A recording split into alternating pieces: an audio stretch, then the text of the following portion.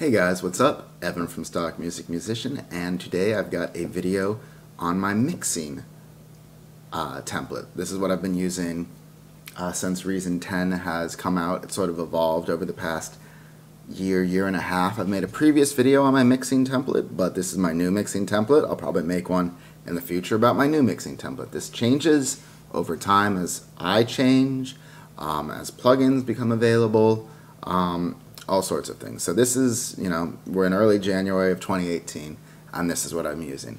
And I hope this is helpful. I'm going to put a link down below so you can download it. I've also made a video on my recording template. There'll be a link below to that. And I've made a video on how to set up and use templates if you don't know how to do that.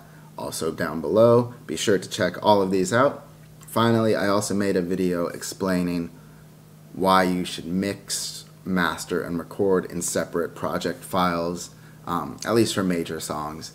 And so, without further ado, let's talk about this template. So we're in the sequencer. This is the least exciting part, so we'll start here. Basically, the only things I really want to show you are that I've used the block mode to create a bunch of different parts of a song, for example, but I don't usually use blocks. I explained this all in my other video on recording, but what I do, I said do, is you can draw in sections up at the top here, and there's no musical information associated with them, right? But you see a color and it says intro, and then I can do verse, for example, and bridge. And so this makes it really easy when especially if you've got like a really long song, to just jump to a part of the song based on the color that it is, or by the words, or to right click and set a loop to a selection. So this really speeds things up, and I would recommend doing that a lot when you're mixing. So now let's go to the mixer. Let's go to the mixer. So a couple of things. I've got delay compensation on so that parallel effects and things like that, parallel channels and send effects and stuff don't phase. I've got the main master compressor on with side chaining set up that cuts out, I think, everything below 100 or 120, although we'll talk about the compressor more. And then you'll notice I've got all of my or a lot of effects pre-set up. We'll dig into those in a second. And then those go to one effects bus. And I've got these as channels. So I made an entire video about how to use effects the right way in Reason, and I think you should check that out. There's also going to be a link down to that. I'm not going to get into that here, but just I like to have my effects as mixer channels, and they go to a bus. And then I'm going to have a bus for drums, a bus for bass, a bus for guitar, synths, vocals, percussion if needed, or that could be something else. They all have a different color, and then what I would do is, like, let's say I had 8 tracks of drums. Well, they would all sit next to the drum bus here, and then they would also all be red, so it would be really easy to tell them apart. And then, if I had 3 tracks of guitars, they would all be routed to the guitar bus. They would all be pink, really easy to manage. All of the buses, aside from the effects bus, go to something called the 2 bus, which then goes to the master. And there's also a 4 bus, which goes to the master, which I sometimes use and sometimes don't.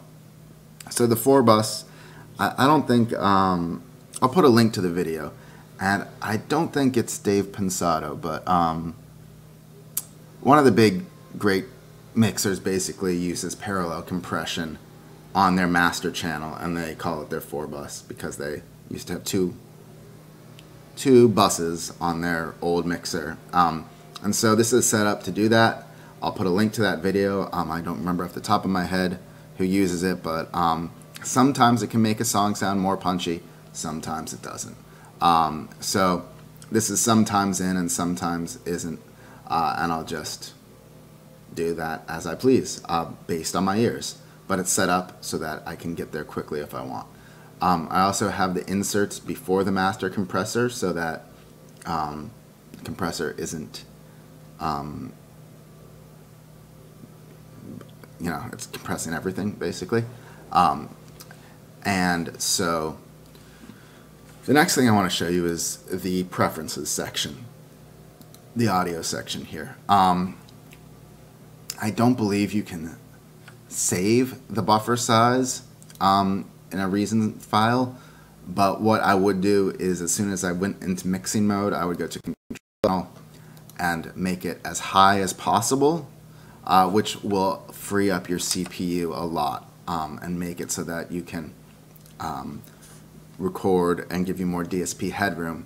But it will make it terrible to record because there will be a lot of latency if you were trying to play something and monitor it back. So it's terrible for recording to have a high buffer, but it's great for mixing, or it doesn't really matter for mixing.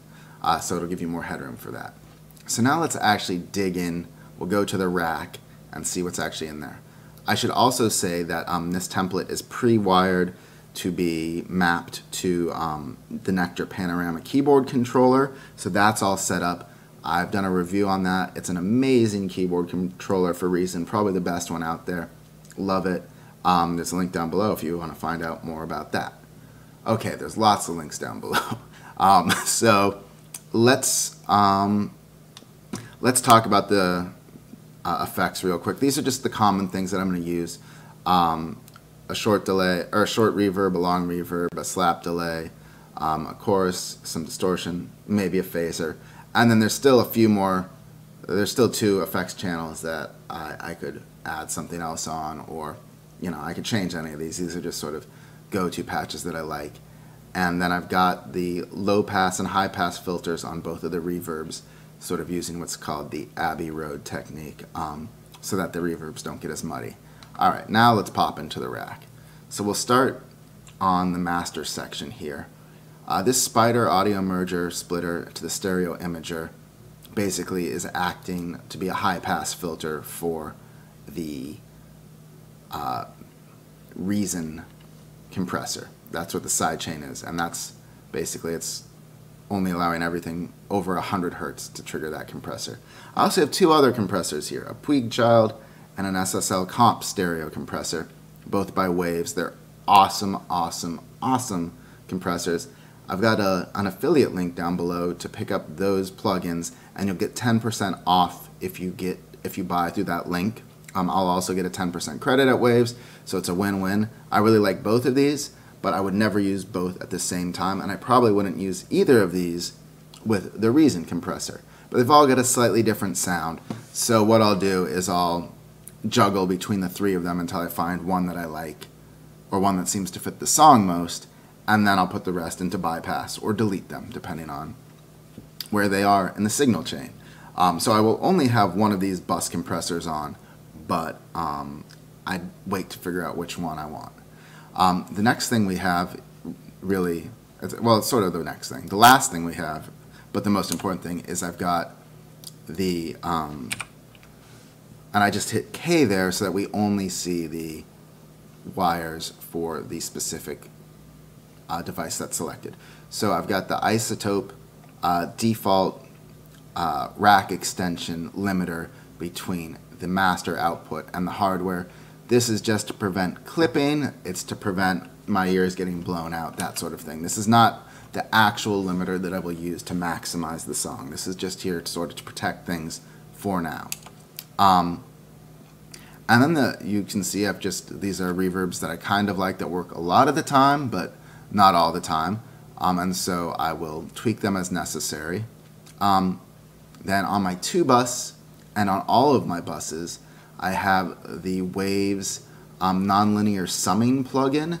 And I know you're supposed to do buses to bus, but basically I don't put it on every channel like I should. I just put it on all the buses and then put all the channels, and they're routed to the bus version of the plugin here on the master channel. I think this plugin is fantastic. It's just adding a bit of analog saturation, which will give you just a little more headroom, a little more grit. I mean, you can push it really far to do a lot of other things, but it just it adds a little bit to the song. It doesn't change anything drastically, but it does make the songs sound better. I've pretty much got it on all my mixes now.